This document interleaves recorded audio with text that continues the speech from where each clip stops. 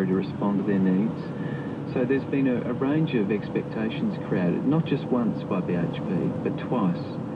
And that's why I say that when we approach the next negotiations, we are going to be wary, and we have made it very clear to BHP that a number of South Australian businesses and communities have suffered losses associated. Because next time round, you don't want to raise people's hopes the way that they were raised. Well, I think it's natural for us to take account of our experience.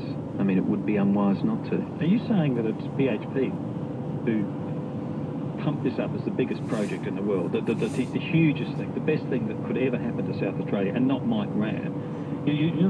Are you arguing that the state and conservative members of the BHP board and their CEOs are the ones who were leading tours around this great big hole in Chile? It was. No. Look, I accept that there might be some rhetoric around the edges. Some rhetoric around the edges.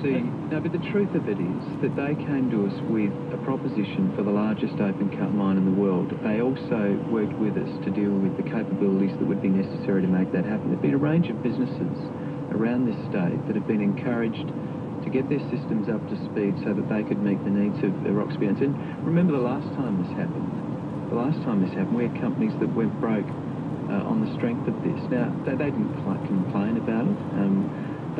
They made business decisions.